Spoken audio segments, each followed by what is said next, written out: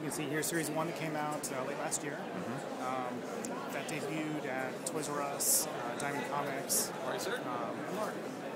In February, it's actually debuting at Walmart. And that's the then display in March, box? it's coming to GameStop. Wow. So it's really expanding our retailer base for that. That's great. So this is our original packaging that we had it at Toys R Us and Diamond. And then at Walmart, you see it in these sidekick displays in smaller packaging on the end of the aisles. Nice. Would that be on like a side of the side cap you were saying? Like at the end of the aisles? It's not quite an end cap. It's kind of around the corner from there, not in line with the rest of the products. Yeah, definitely. That's really cool. And then at GameStop, they'll be in a PDQ tray.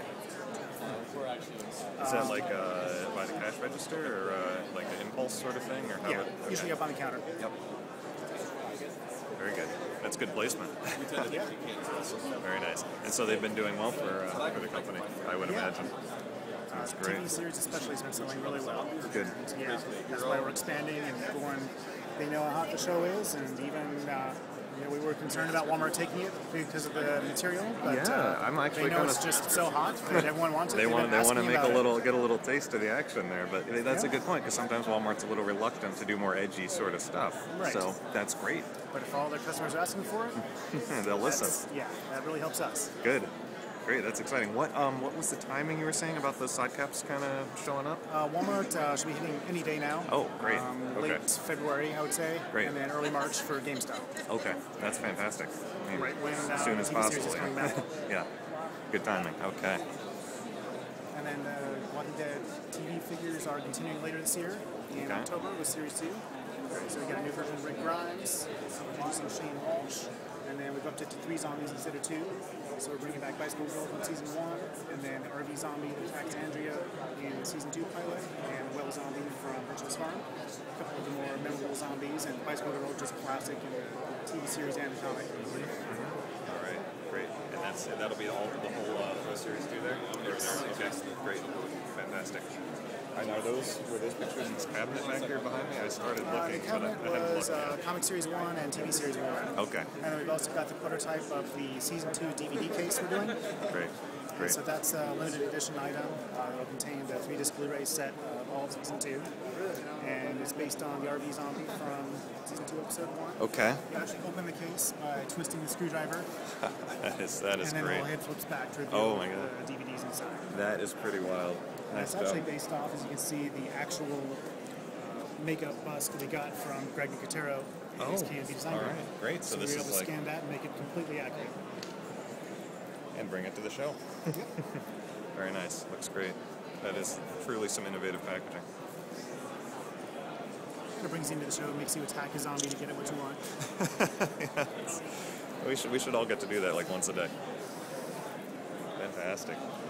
And then I guess it looks like maybe we can sneak back and see some Halo. For Halo is really exploding this year. It's been doing great for us. So the 6-inch figure for Halo Reach. We got Reach Series 6 coming out now. And then that'll actually be the last series of Halo Reach. This summer, we're starting, we'll transition to Halo 4. Okay. Great. So we've got a couple sneak previews of our Halo 4 line here. Okay. We've got the 2-up prototype of Master Chief there, who is back to us. Oh, okay. Great. And sorry, then went the wrong way. Production size Master Chief facing us. Okay. So he'll be available as a 6-inch figure. The ones right now are up. I was going to say, like, yeah, no, that's awesome. So it'll be at $3.99. Obviously, we'll make it cheaper. But this is going to be free. And then there's some of the other action figures. So we do 6-inch figures. We're introducing that 9-inch sort of box set. Might not be continuing with the 2 packs and 3 packs right away.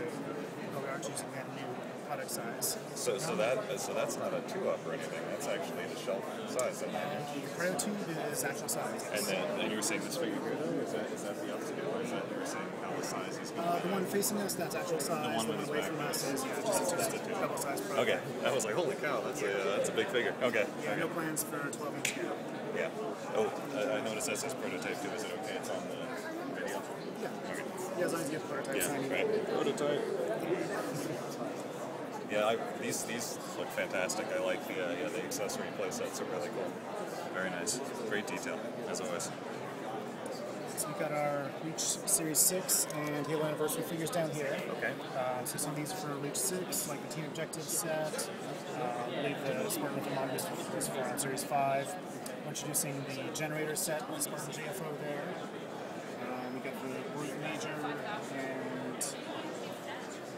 part of the Invasion pack from Series 6 there. Okay. A little bit of Anniversary 2. So we introduced Anniversary 1 last year for the 10th anniversary of the Halo franchise. That's continuing with Anniversary 2. So we got Captain Jacob Keys and Spirit of Fire Red Team pack. Therefore, they're individual figures. And just like Series 1, they have a Build-A-Figure component with them as well. Great. So in Series 2, if you get all 5 of those, you can build a 3D version of UNSC logo. Oh, wow. Cool. Yeah, I really like the Build-A-Figure from last year with the difficulty symbol. It's really cool. Very Yeah, a lot of people really like that. So we're definitely going to continue that in Series 2 and beyond.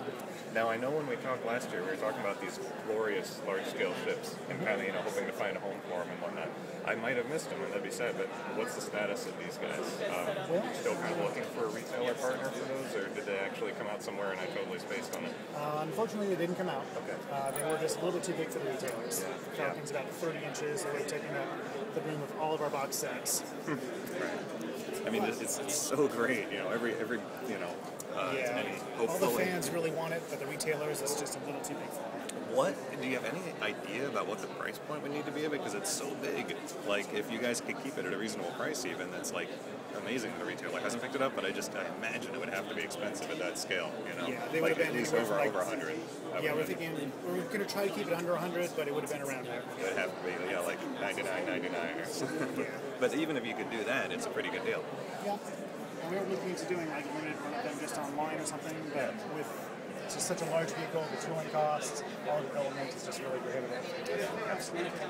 Absolutely. So we did do obviously the Ghost, the Warthog, and the Mongoose. Yeah. Anything bigger is just unfortunately too big at that 6-inch scale. Well, just wanted to check in. It's kind of like, because last year we talked about it. So, but the figures look great, and you're keeping up the same quality that I got to enjoy all last year, and it's great to see.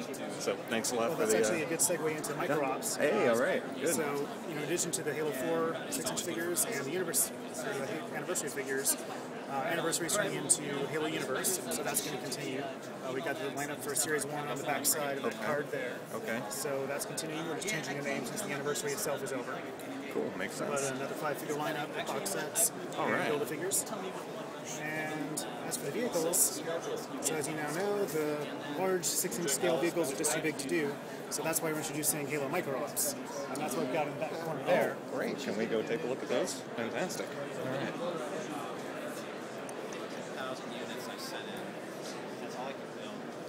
So with Micro Ops, what we've done is taken the Halo Universe and shrunken it down to approximately 1/100 scale, or 15 millimeter. And so now we can finally release those large items like the Banshee, like the Falcon. We've got Scorpion tanks, Wraith tanks. Of course, we've got to have the classic Warthogs in there. We've got prototypes of the Falcon by the design group. These look really cool. It just really gives us a lot more to work with, and we can bring more of the full Halo universe to the fans. And so that whole playset will be available? Yep, Wow. so now we can actually even do buildings, parts of the maps. That's the classic gate and tower area, high ground, the bunkers over there on the left. There's the missile launcher from the back of it. We've got a bunch of accessory pieces on the generators, crates, barrels, so you can really build your own diorama. Either sort of recreate your favorite scenes from the universe, or make up your own battle scene. This is really great. This is exciting. And they're available, since there is such a wide range of sizes between the tiny little figures, the larger vehicles, the big buildings. They're available at a number of different price points. Okay. So we'll have the small carded items for about $8, larger carded sets for about $20, and then small box sets for about $30. Okay, that still seems very reasonable. So you'll be able to get something like a Warthog and a Mongoose for $8. Something like the Falcon is probably going to be a larger carded set. And then pieces of high ground will be more in the $30 box set range. I think that's a really great idea, though. It looks great. A lot of fun in there. All right, and this is the. So this is Anniversary Series 2. Yep. So is this the one that's renamed or not? It's still Anniversary. Okay. Yeah, we're kind of tying them together. So you got Halo Anniversary Series 1, Anniversary Series 2. They're 5 figures each, so there's 10 overall, 10 figures to celebrate the 10th anniversary. I like the orange blaze. It's nice. I'm a packaging guy, so I always like when I see the touches that are done to make them stand out on the shelf from the first wave. Yeah, we try to vary at least one key color per series. Yeah, those look great. You can see the different pieces of the UNSC logo there. Yeah.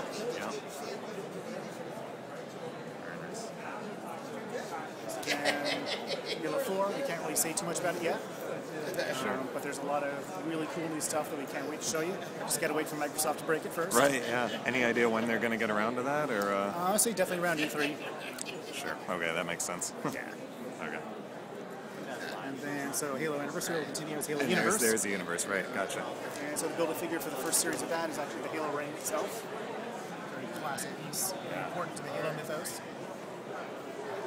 All right, and I'll make sure to look at the artwork you had up front there too. But they're all represented. So let's see, eight figures in this. There'll be 4 to set, and then 4 coming later in the fall. Great. Yep. Fantastic. And then we're also introducing, like I said, the 9-inch box sets for the larger scale items, such as Master Chief Pro 2. Yep. Or if there are any larger characters, like a Hunter. I'm not saying there is a Hunter in Halo 4, but if there is a big character like that, we can actually do those in scale with the 6-inch figures without trying to cram them into a tiny little... Understood.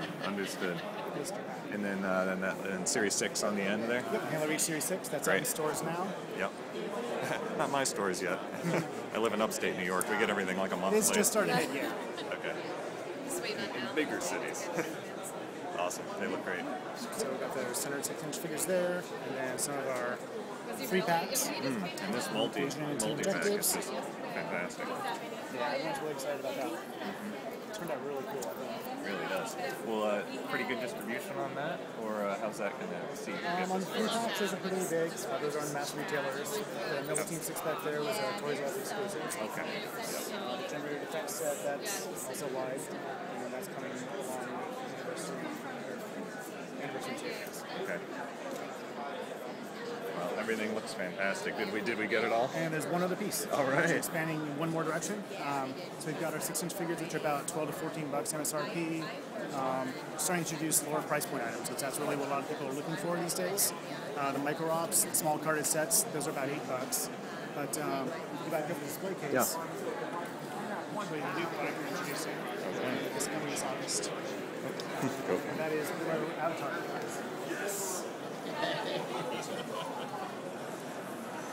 So these are little 2.5-inch tall, blind boxed, sort of simplified, stylized, cartoony figures based on the way that Halo apparel and costume items appear on Xbox Live and the Avatar.